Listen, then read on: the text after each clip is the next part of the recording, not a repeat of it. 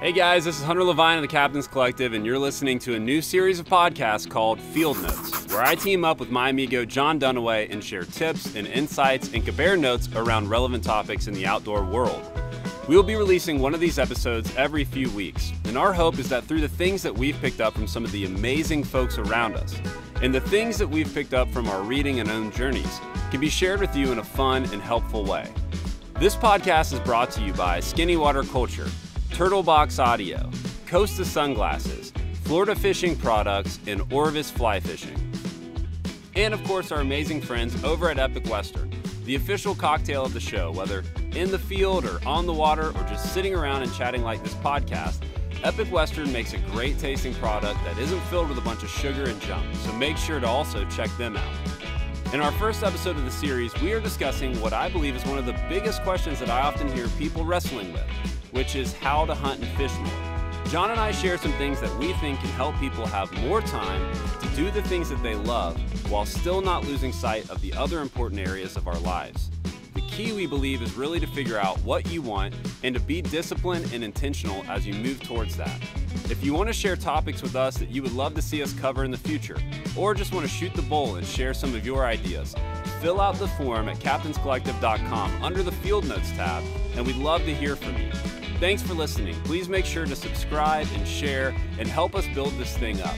We hope you enjoy.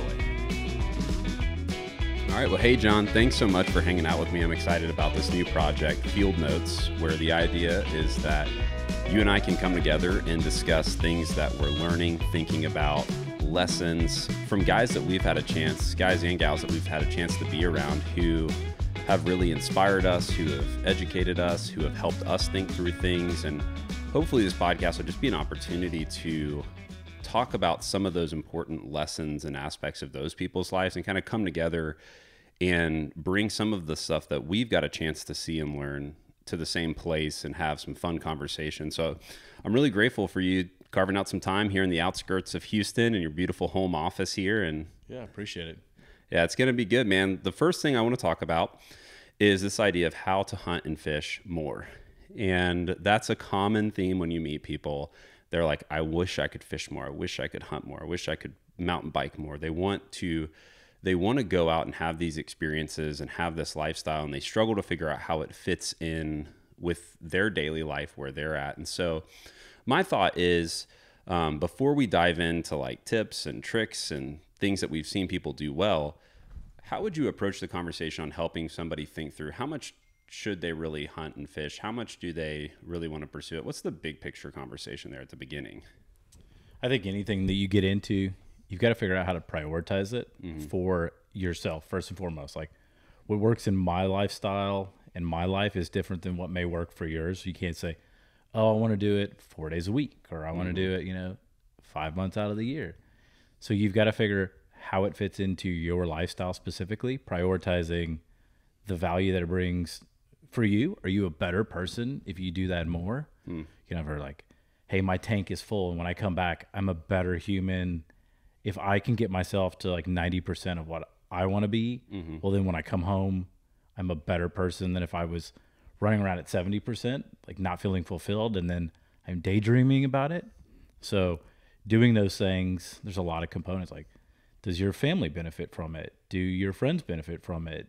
Do you get to take them with it? And then it's not just a solo. So that'd be my big thing. Just chopping it up and really looking at where it ranks in your life. Yeah. And yeah, what's the significance? Why is this thing so important to you? I was watching a documentary on basically this group of guys were trying to catch 100-foot wave. And there was a guy that had a gnarly wipeout. He actually had like diagnosed PTSD from how bad his crash was. And he was in therapy, and a question was posed of like, why does surfing matter so much to you? And it was when he figured that out. It's when he found that answer that he could get back on the board. And I think for some people in our world today, like they might be pursuing more hunting, pursuing more fishing, but they might not actually have even asked, what is it to me and why does it matter? And I think that's always the starting point, because the answer might not actually be more. The answer might be, maybe actually this isn't the thing that is going to fill your tank and isn't a place where you're going to find meaning.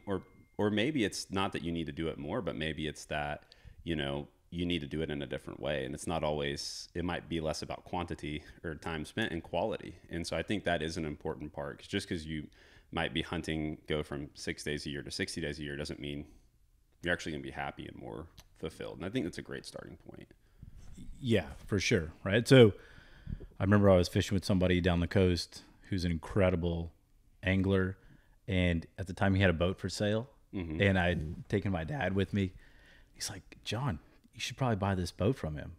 And I turned to him and I pat him on the back. It's like, for what it would cost me to buy this boat, like, I can come fish with you for like the next 10, 15 years.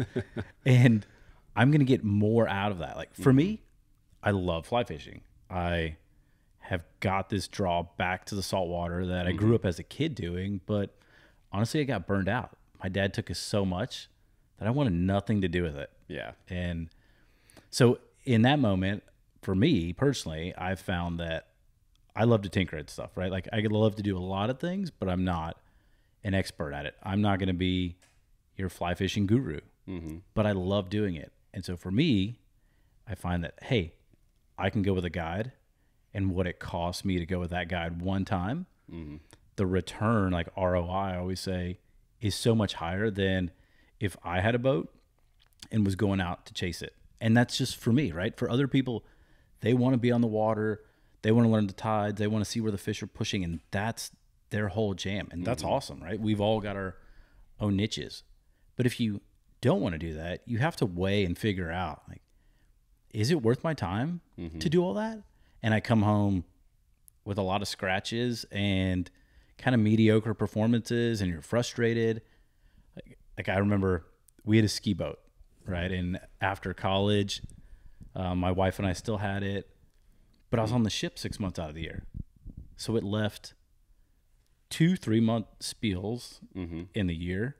One of them was going to be in the winter, and one of them was going to be in the summer. So peak performance, I had 3 months a year to use the boat. People started getting jobs. And, hey, you guys want to go? Because I was off for 3 straight months, right? Yeah. I'm like, no, I have a job. Like, You were that guy too. Yeah. Everybody has that friend. yeah. Like, I can't go on a Tuesday at 10 o'clock in the morning, right? And then at the end of the year, a couple years into it, I mean, I was like, every time I went to get it, oh, the battery's dead, or a pump is bad, or something dry rot, right? And I tallied it up, and I found that I was spending $500 every time I dumped that boat in the water. Like, oh, it's nice to have your own boat. Well, it's not free. And so in that scenario, I found that, yeah, I have this rad wakeboard boat, but it cost me more to use it every time, and I wasn't able to use it. And I was burning up my clock, fixing it, trying to get people to go. Like, you know what? I've got guys that I know that do ride all the time, and I can find those guys. Like, hey, I will cover the gas and I'll throw down, whatever I need to. It cost me less to do it every time, and then I regained all this time back that I was spending. I'm not a killer mechanic, right? And then I'd be on YouTube trying to figure stuff out, or like, it's like, hey, it's better to pay that mechanic to do it.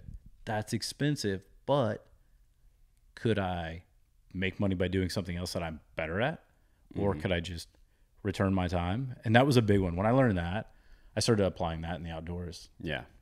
And I think all this is kind of tied to the sense that maybe where people need to start is actually running an assessment on their life and saying, okay, what do I really love? What does it take to do it? What are my options to do it? What's really the big rocks of my life? If you're familiar with the illustration, if you had like a mason jar and a bunch of rocks and sand, if you put the big rocks in and then you pour the sand over top of it, it'll kind of come around the big rocks and all of it will fit. But if you put the sand in first and you try to put the big things second, it won't all fit. And you can actually like try that at home if you're, a skeptic of object relativity. But the purpose in life would be, hey, if fishing for you is really important part of what you want to do and who you are and where you get joy and where you get recharged, then it's actually worth you being intentional and sitting down and thinking about what are the different ways I could do that, and how do I put that in my life, my budget first, my time first, like before, I have 20 different subscription accounts to entertainment, and I'm, golfing and playing tennis and traveling and buying all these random things, like actually running an assessment and saying, if this is really meaningful to me, then I'm going to make time and make money for it. And that kind of leads me to the first kind of idea of, I think what most people feel like the boundary for them to hunt and fish more is time. And we're going to talk about time, health, relationships, money, but I want to start with time because I think that's the one that's people's big boundary. How do you think about your time? You kind of alluded to that with the ski boat deal and how to maximize your time to be able to have these hunting and fishing and outdoor experiences. I think it's like we were talking about with the rocks, but I break it up a little more symmetrical. It's like, imagine your life is a block of Legos, and you've got to stack all these pieces, and you've got 20 pieces.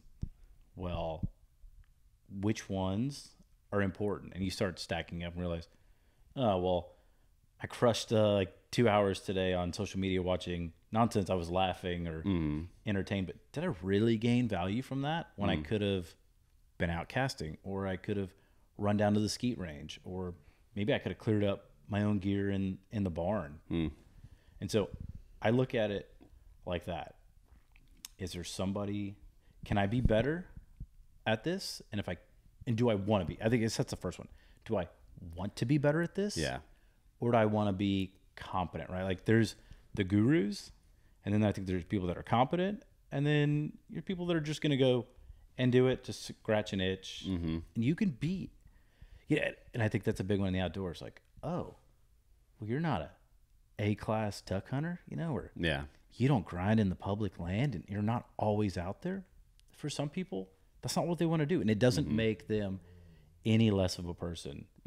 But they found for them, hey, I just want to go 3 times a year, and I'm going to go to these outfitters that have everything dialed, and they're going to get the best experience. And they're going to go, they're going to do it, they're going to leave fulfilled, and they're going to have that memory.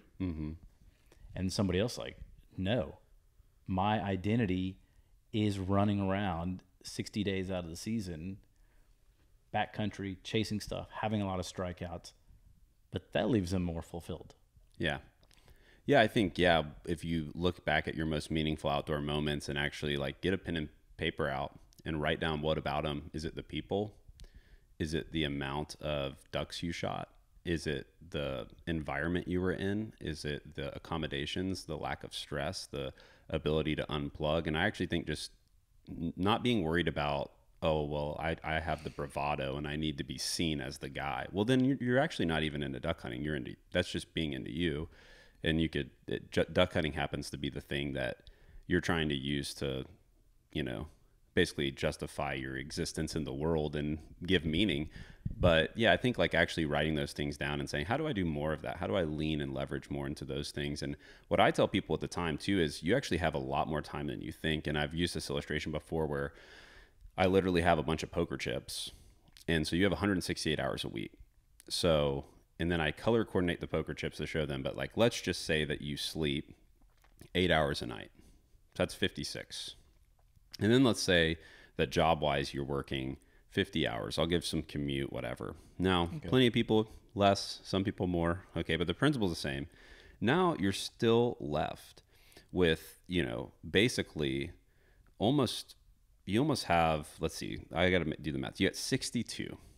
Okay. 62 hours after 8 hours sleep, 50 hours work. Now, of course, you have family, you have relationships, you have other things that are significant and important to you, but that's every single week. You have 62 after those 2 blocks are done, those 2 Lego blocks.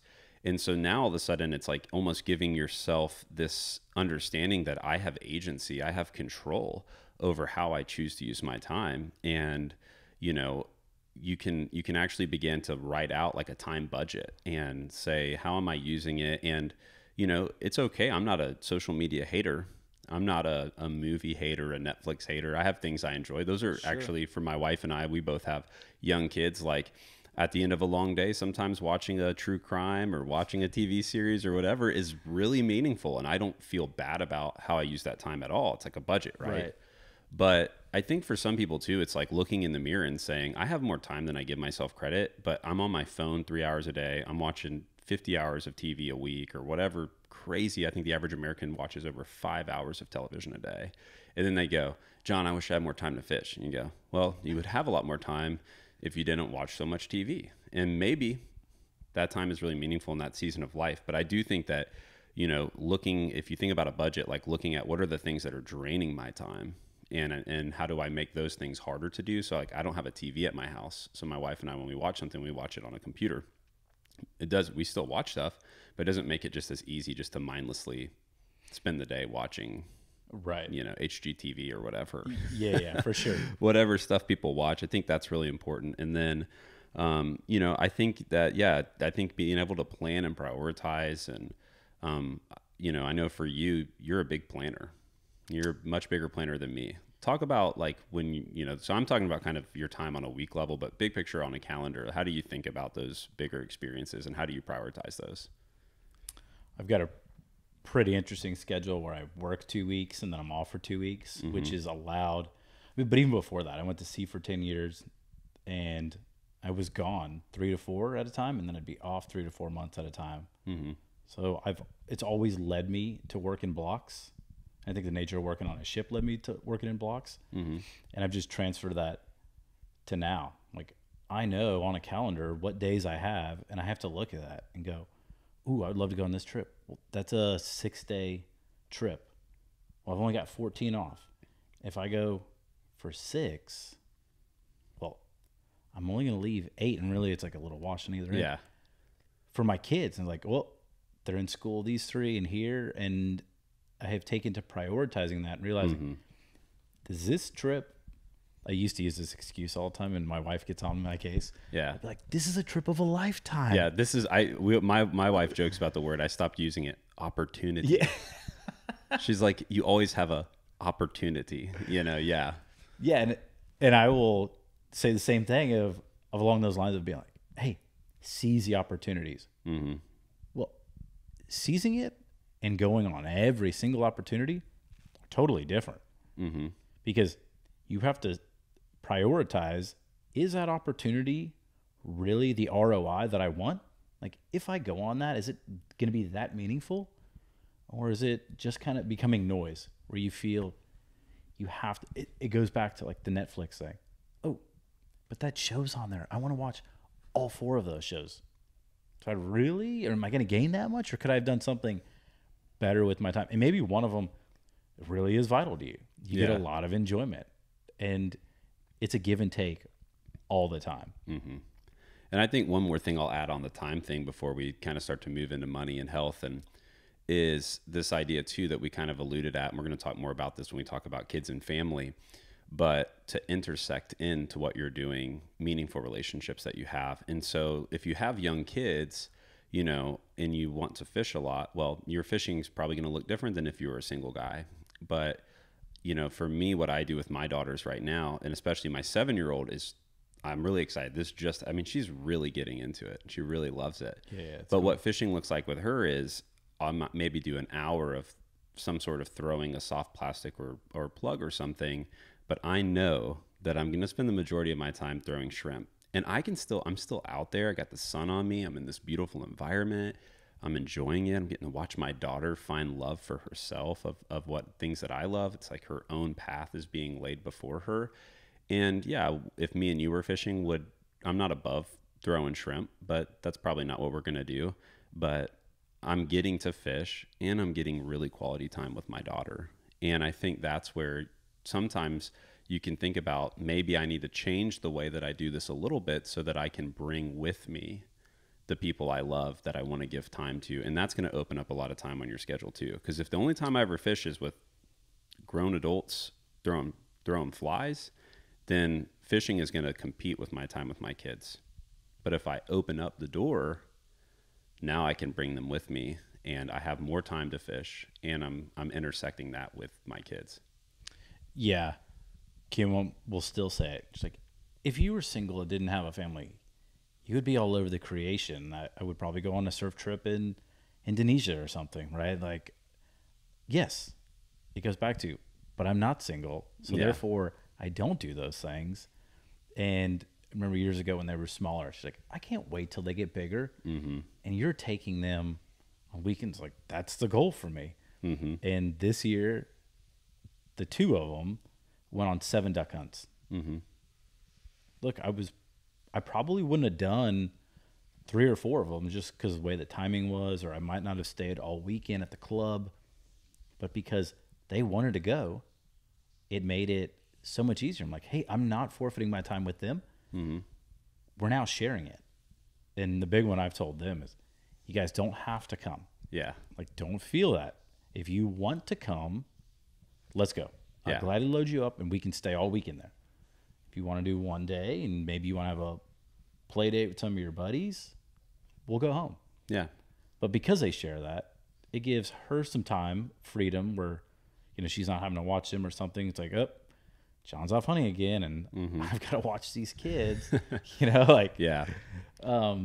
Instead, I take that burden of responsibility, and I gain this time with them. Mm-hmm. Like, seeing them develop, seeing their personal skills with other people in settings maybe they hadn't have met, watching them get up early, watching them deal with the elements, like just watching that they can pick out ducks now and know. She's like, oh, that's the girl. I'm like, that's right, that's the hen. And hey, see the guys, they've got all the color, these are the drakes. Mm-hmm. And they can pick that out. It's like they're gaining something versus, oh, I don't know, I want to go fish off the dock down here, but I don't want to take them, right? It's like, yeah, here, watch. You guys want to watch something? Like, they're going to come away with that, and they're not going to tell me anything important from watching some cat on TV or whatever that show they're up to.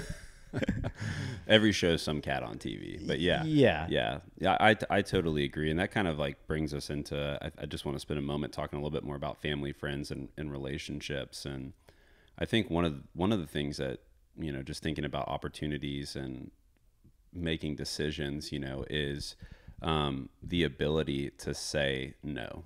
And to people, to friends, to opportunities, maybe it's, hey, John, do you want to go surfing in Costa Rica? And you do, well, the question isn't, do I want to do that, right? It's is that the right thing based off my priorities that I've decided, things that are meaningful to me? Yeah, so the other day I saw this quote and it really stood out to me, and it said, the reason that we struggle with simplicity is because we have to say no. And there's this idea that most people, they struggle at, whether it's I need the approval of other people, like I don't want to let John down, I don't want to, my neighbor asked me to do this thing, so I don't want to be like the guy who says no to them. But the hardest person sometimes to say no to is ourself. But if it really does matter, if it's really important to you, knowing what your big rocks are in your life, knowing what's really important in your life will allow you to say, man, it would be awesome to go surf in Costa Rica, but I really do want to try to hunt or to fish more. And so I'm going to have to say no to that so that I can say yes to other people or to say yes to other opportunities. And that's like the word decide has that Latin scission, like to cut. And so when you decide, you cut off, like saying yes to more duck trips is saying no to more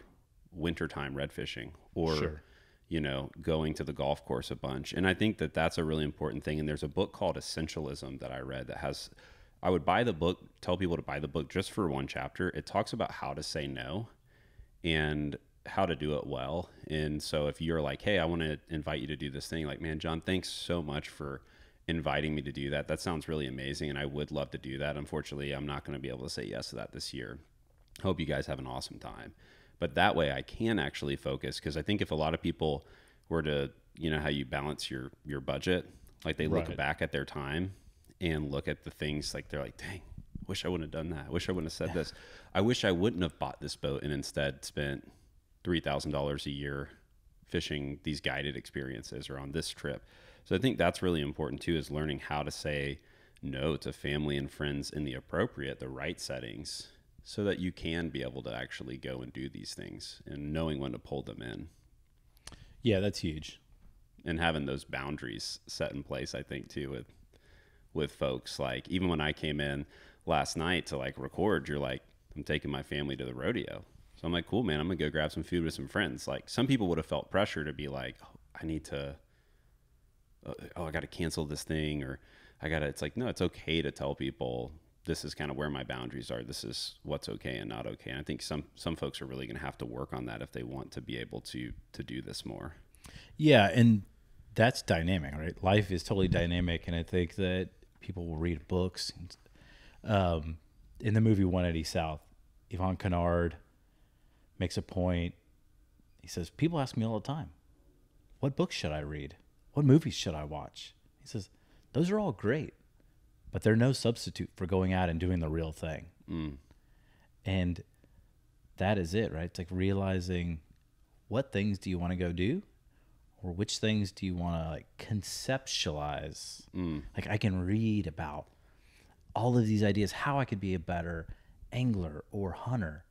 But sometimes there's no like substitution for actually going out and doing that real thing. And that has to be prioritized of, hey, am I going to go out and do it today? Can I fit all 5 of these things in there? Like, probably not. Like, do you want to do, maybe you're not going to be the guru, right? But if you go out there and try to do 5 things today and do them all mediocre, well, was your time really worth it? Or did you gain, your ROI was so little on each component that you could have done 2 of them really well instead of, and I just kind of touched on all these things. And then you might not realize it, but you had this big burden of stress on yourself. Like, oh, hey man, we got like 5 more minutes and I got to take off to this other thing. Look, and it's not always static. I have been way better at periods of my life of blocking, prioritizing, and then I'll kind of go aloof and just be like a wild man again, running around, just getting that adrenaline or like dopamine fix, you know? Yeah. And then, and I have that book you were talking about, and I was reading it, and I had like 7 pages on paper. I broke down all these different components of my life. I used to read Art of Manliness religiously, and there's a little black journal over there on my desk, and it has a thing he would do every year called the Blueprint to Life. So you would write down these like 10 or 15 things, and you would literally prioritize them. Well, I can go back and look at like 4 years in a row that the numbers didn't stay the same. What I liked 4 years ago, 2 years later, like that priority isn't as high. And I think you got to take stock in yourself at least once a year.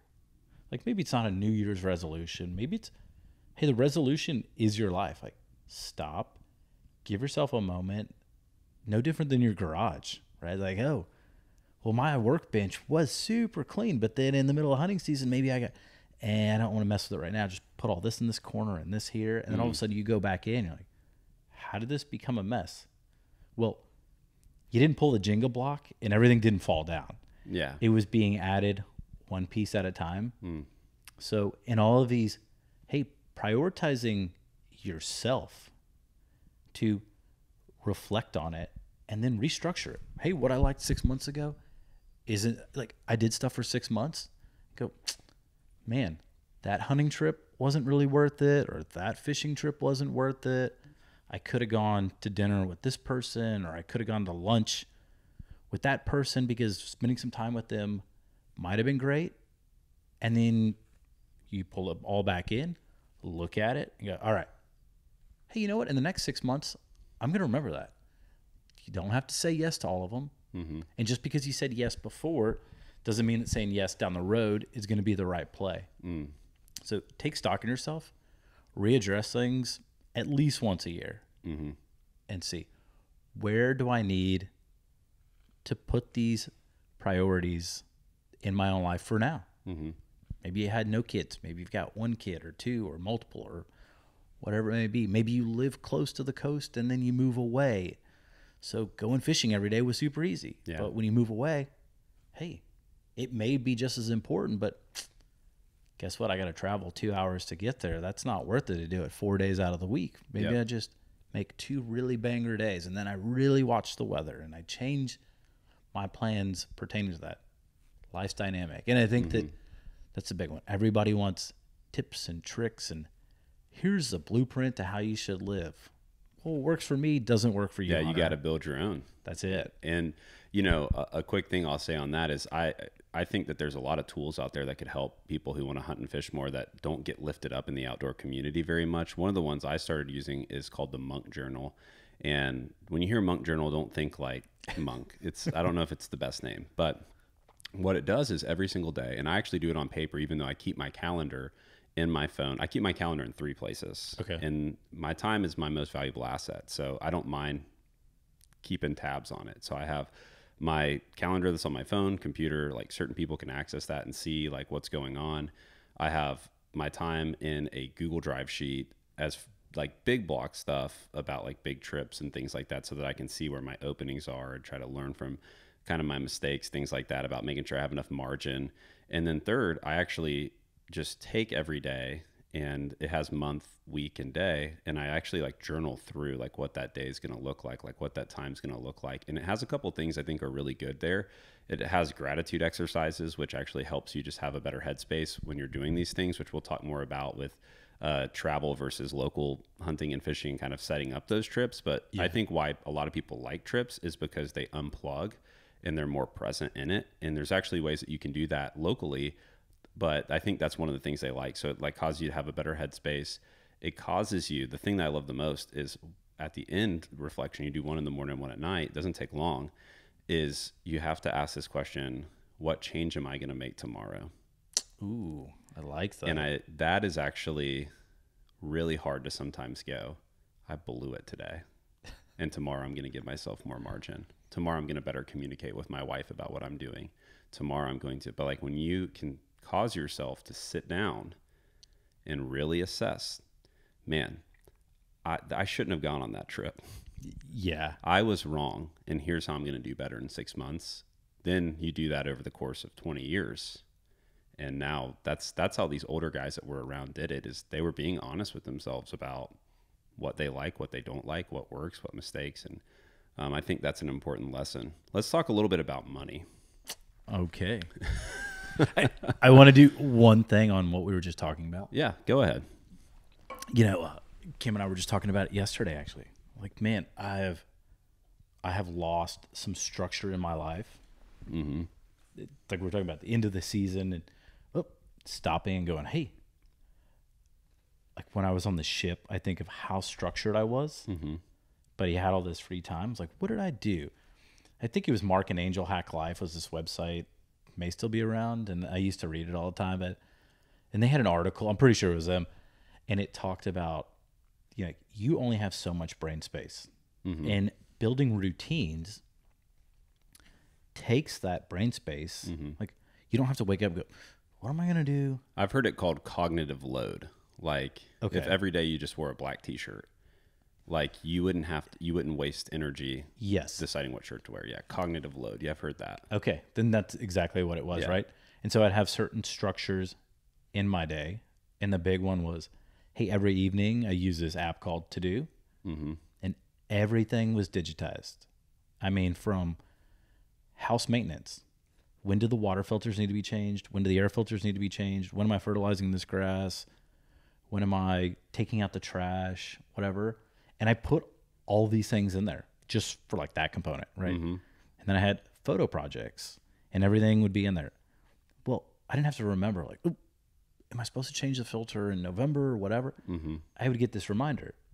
So those things were out of my mind. I was no longer wasting that thought like, when is that coming up? Let me go check. Right, and I got to go up in the attic and look, blah, blah, blah.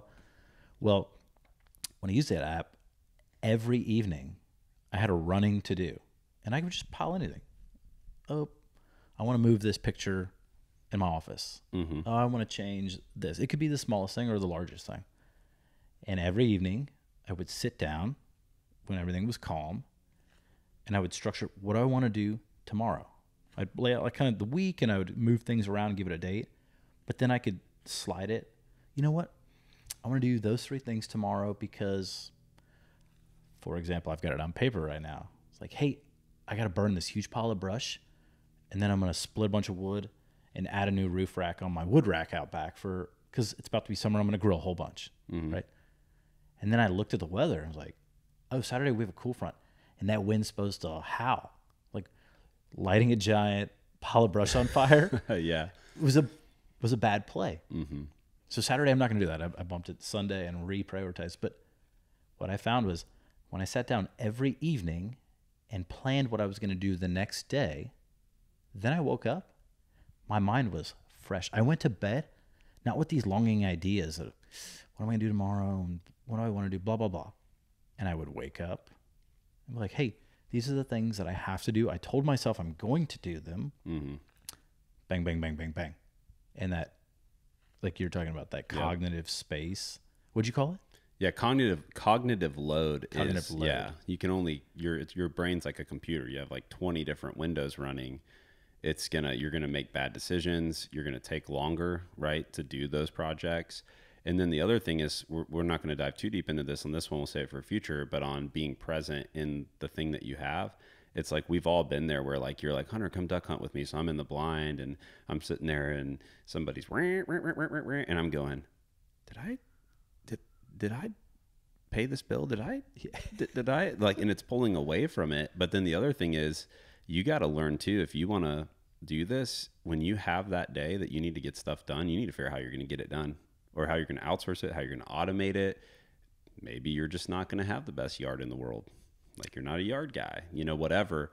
I think that's a really important tip for people, that, part of how you hunt more and fish more is by doing better with your day to day and being more organized so that you can actually do it. No doubt. Yeah. Right. Get that cognitive load, find a structure that works for you where you can consolidate it. Like I keep a little moleskin that also sitting over there, and I love because it used to go in my back pocket. I carried a little one, a leather little sleeve, and got tired of that and went to a larger one I can carry in my work bag or go wherever, because I love stuff on paper. But then I found I was like keeping it in two places, and I wasn't transferring it to the digital, which goes back to, hey, I like pen and paper. Like that's my jam. I can free float. Digital's amazing. It just doesn't have the same for me. Right. Put it all on there. And then the end of the evening, I'd sit down either in a chair or my office, wherever it may be, and go, let me input this into my phone, because sadly I know I'm going to have that everywhere I go. It's my planner, right? It's my communication. It's my camera on a pinch. But stop, consolidate, and no longer the next morning be like, I know I have some stuff to do, but I forgot. Where did I write that down? Or you open it and you're like, oh, I really wanted to do that, and I put this down there, but I didn't add it and consolidated it. So, or you have that one little task where you're like, hey, John, let's go fish tomorrow. It looks amazing. Oh, dude, I'm really sorry. I have to do this one thing that's going to take, but I can't go do this whole day because I didn't get my stuff done, and now I'm in the bind and I got to do it. And, or on a time level, if you let something go bad, you don't maintenance it, then it's going to take more time in the back end. So what could have took you an hour because you kept putting it off is now going to be a 2-day project because you kept kicking that can. Yeah. On the ship, we had these giant schedules for, we call it PM, right? Preventative maintenance. Like, how do you work on a ship that's 600 feet long when you only have 14 people and really only like 4 of them are working on deck? Like, I read this awesome book one time called Knife Fights. It was by a lieutenant colonel in the Army. I'll spare you all the details, but the biggest thing I took away from it is he had a section called PTFC. He gave purpose, trust, focus, and camaraderie. And when I first got it, I was like, what do I need to read a book about the Army? This guy's like working in a tank battalion. Yeah. Because the reality is that life is the same for everybody. You have structure, you have things you got to do. It doesn't matter. A team could be your family. It could be your work colleagues. You could be in an office setting, or you could be on a battlefield. But the dangers vary, but the structures are truly all the same. It's like, so working on a ship is no different than working in an office, right? I had a team. So for that, he found, hey, you had to give everybody purpose. And you do this for yourself. And I use it. Give myself purpose. My purpose is to be a better duck hunter. Well, in that, in my group of friends, I need people that they trust me. It's no longer like, because if they trust me, They're willing to go out of their way to do more things. Mm-hmm. And I will be same thing. If they trust me, it's because I'm building trust in myself, and therefore I hope I'm doing the same for them. Mm-hmm. So you have trust, you can work together better. It's like, hey, he's here for me. Mm-hmm. Give themselves focus. I want to be a better duck hunter. That is a massive, massive idea. What part of duck hunting? Mm-hmm.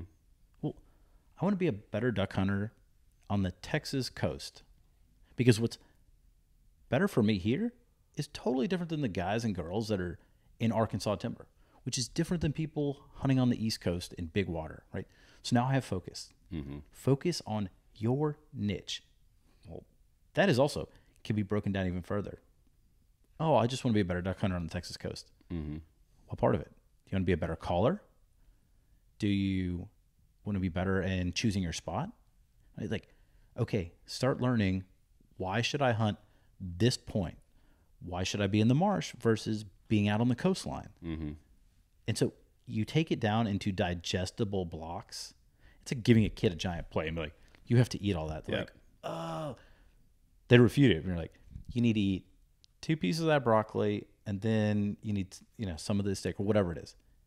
If you take their focus into something, just keep getting it smaller, boom, that's digestible. You have to eat that cow. I'm like, oh, well, it's in the freezer, right? Like, you just need to eat a pack of ground beef every day. And then camaraderie. If you have camaraderie, because they have purpose, they get what they need to do. They have trust in you, that you're there for them. And they have focus that, you know what, this is a digestible task, whatever it may be. And you have camaraderie, you don't just trust that person. Like, I have a longing that these people believe in me, that they are going to be. He told me that if I need his help, he will come out here and do it for me. Well, now the camaraderie is that, hey, he will be here because he told me and I trust him, but he shows up, and because he shows up, I need to be there for that person. And now you've got this giant team, or your family, or whatever it is. So if you can take those 4 components, off you really are, go to the races. No, that's super helpful. All right, let's talk about on the money side. It's similar because we actually been talking a lot about time as if it were money, as in like budgeting it and assigning it, giving every dollar a name, giving every, kind of allocating it that way. But when you start talking about money, I think there's this misconception that to do it a lot, it has to be expensive. And there are expenses, but expensive is also a relative term. And so I think when you understand what it means to you, then you can understand how much you should give to it, because it might be expensive compared to like if you were doing disc golf all the time, or it might be expensive if you were really into hiking, but expensive is a little bit of a subjective term, as far as comparative to how much money you put on other things, or how much money, how much you invest in it might look different than me based on income, based on a lot of other factors.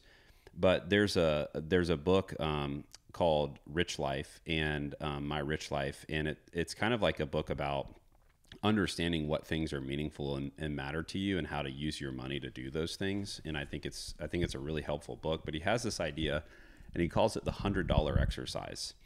And what he does is you simplify, just for purposes of your perspective. Imagine if the amount of money you made was just like $100 a month, like you just to do it percentage wise.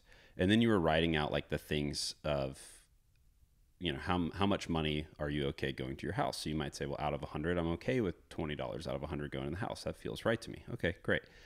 I'm okay with $5 going to vehicles. And you do that, and then you say, okay, well, would you be okay if you're telling me the most important thing, activity that you do, that you enjoy, that you love, is actually hunting?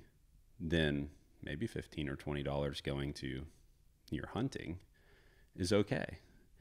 Now that means that money's not going to go to something else.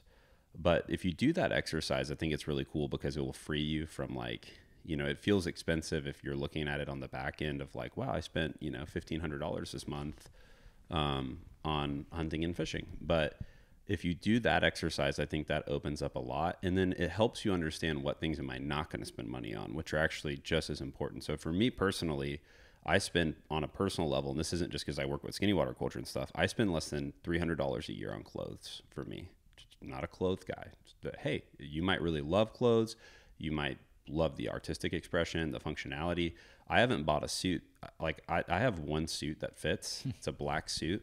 Anytime I have to wear a suit, I wear it. It doesn't even fit that well. I don't care. Because what matters to me isn't being the best dressed guy at the wedding. And so I can't spend $1,500 on a suit every year. And that's $1,500 out of fishing. So I'm okay being the guy in a baggy suit if that means that I get to do the things that I love. And I think that's an important exercise for people to do too is, are you actually happy with the amount of money you're spending? And then, of course, there's ways that you can save money. It might be the type of trips you go on. But how do you think through, like, how would you try to help somebody think through, like, the financial part of hunting and fishing more? Man, I would say that you have to be brutally honest with yourself. Mm-hmm. Whether it's a spreadsheet or pen and paper, just like your time and the Lego blocks we talked about. Well, you only have so much of it. And maybe right now you've got 100, like we'll just use round numbers to spend. And you decide, I really want to go on this trip. And it costs, it costs 40. Like, but I only have 20 to give up. You got to take the blocks from other places to do it. Or you go, you know what? Instead of going fishing 3 days or going duck hunting 3 days, I'm going to go work extra, or I'm going to find it. If you are fortunate enough to have an avenue that can generate some more income, you go, you know what? I'm not going to take these 3 days to myself. I'm going to do those, generate some more revenue because I really, really want to go on this trip. And then offset it. It's like back to the time balance. If it's important to you, you've got to just move those sliders around, make the math add up. And sometimes it doesn't. Then maybe you need to decide, you know what, it's not this year, but I can roll that to next year. So in order to roll to next year, I need to shave 10 this year and 10 next year instead of 20 all this year. That's what I'd say to people is. Yeah. I like the extra. So one of the guys that I look up to doesn't even have social media. Amazing turkey hunter, amazing deer hunter. And he has like a small t-shirt business where he has set it up to where like people can order t-shirts through him. And the only reason he has that business is so that he can take the money from that and hunt more. So he doesn't have a passion for t-shirts, but he does it so that he can have his passion for hunting. Another idea I would give people is, let's just say that I lived in Texas and like I couldn't afford to be a part of the duck hunting club and all that. But I wanted to like be out there and experience that, and I love being out there and experience it. I would come to you and say, hey, John, man, I love just like being out in the blind and learning and doing this stuff. I'm not going to hunt, but could I help around the blind? Maybe I can shoot some videos on my phone for you guys, or maybe I could pick up a camera and learn how to do that.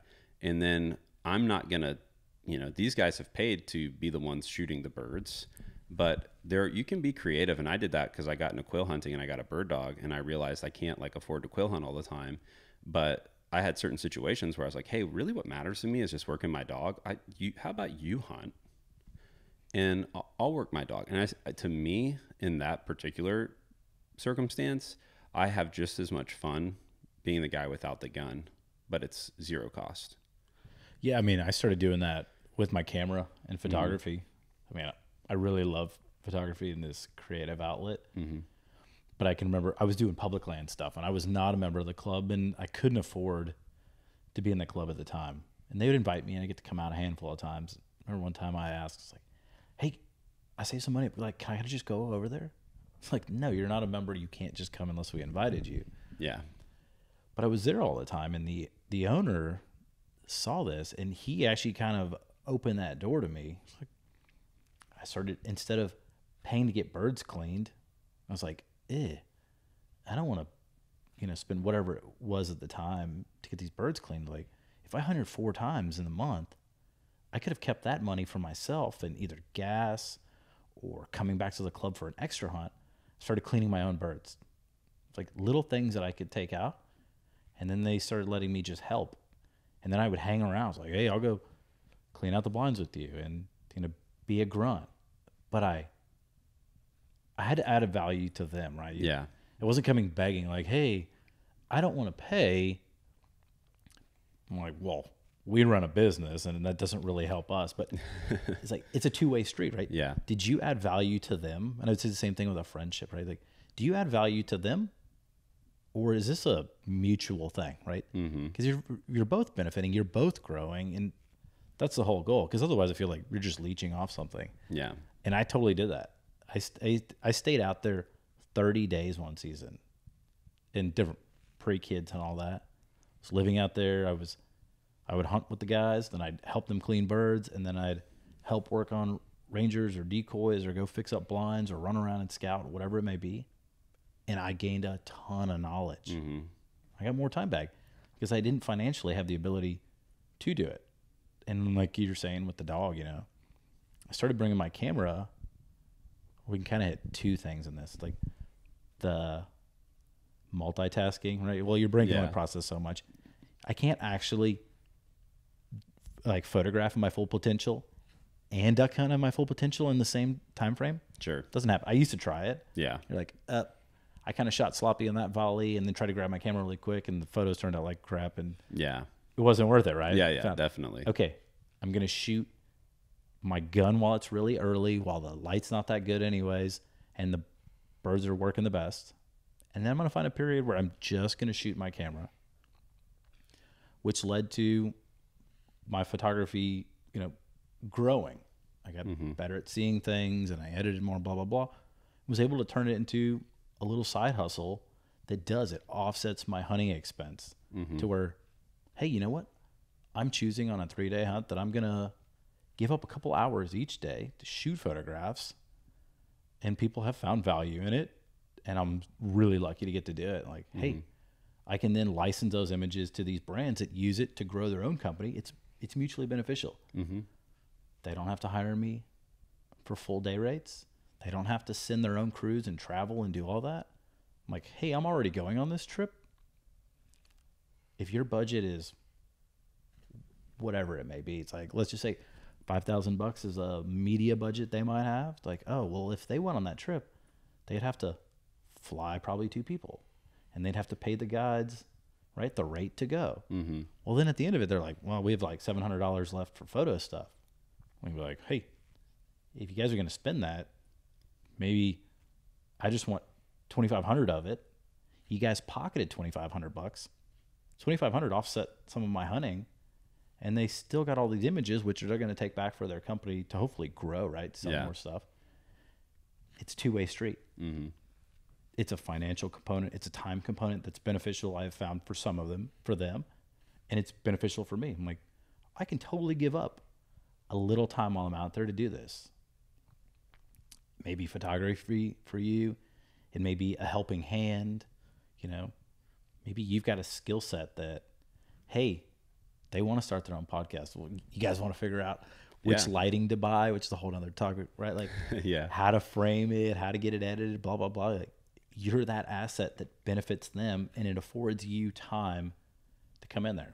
It's not going to work everywhere you go, and don't be afraid of them saying no. That's another thing. That's a big one. But it doesn't hurt to ask. And you don't have to just do media. Like, if I was trying to like get into sport fishing, which I would not be able to afford, my first angle would be trying to find guys to say, man, like on certain situations, can I deckhand? Can I wash the boat? Can I add value? Is there a way, like just expressing, hey, I really want to do this. I don't really have enough money to do it the normal way. Is there a way that I can do this with you where it's mutually beneficial? And people are afraid to ask, but if you ask, you'd be amazed how many people can find ways to do that. And I think that's a huge way to try to do what you love more, is trying to get creative about, back to the blueprint. You can't just carbon copy someone else. You have to get outside of the box and figure out what works for you. For sure. Right. And like you're talking about the deckhanding. Guys bring their boat in, they're tired, they've been up early, they've been setting up rigs, they've been dealing with clients or whatever it may be. The last thing they probably want to do is have to stay another hour or 2 washing the boat. Like, we could pay somebody to come do it. Well, that's a financial component. They have to decide, is that worth it or not? Is it more valuable than their time? Or they go, you know what? We can afford to keep one other guy on the boat tomorrow or next week, right? And I'll trade you. Because for them, they're like, hey, we got 2 hours back today. I can either go take a nap, or they could work on setting up the gear for tomorrow that then they don't have to mess with the next day. And it didn't become a financial component.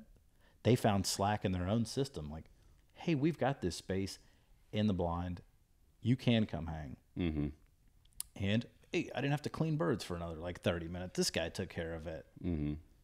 Like, it's like, don't be scared to ask, but weigh it for yourself and go, am I really adding value to this person? Or am I just coming to benefit myself? Yeah. And if the answer is that it's just going to benefit you, then maybe think about it. Is that what you want to be known for? Yeah. Like, oh, here's this leech. He's like, yep. And we're going to talk about the building outdoor community, and I think that'll come up. But just to kind of recap and wrap this one up, and there's all sorts of fun avenues that we can go down in previous episodes. Number one, start with what really matters and what is meaningful to you.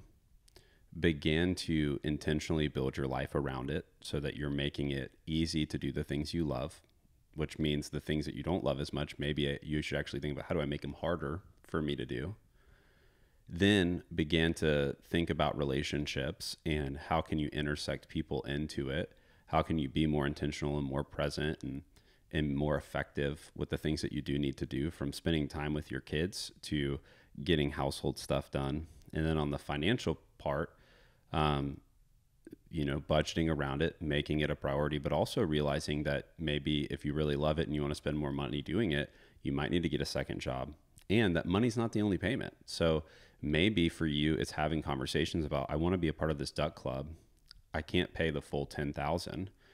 I could pay 2,000, but what could I, maybe I can pay, for lack of a better phrase, in some other way. Maybe I can, be the first guy there an hour before everybody else getting XYZ set up. Maybe I can work on the off season at the duck ranch or duck club, to be able to do that and really begin to go after it. And I think if you begin to do all these things that we talked about, and it's just a starting point, we could sit here for days until we pass out talking about it. I think there you're taking steps. And the last thing I'll add is just being realistic too with, if you really want to do this, it's okay if it takes you years to get there. When we see these guys and girls who are 60 years old and they're doing it so well, they've spent years and years and years of their life getting there.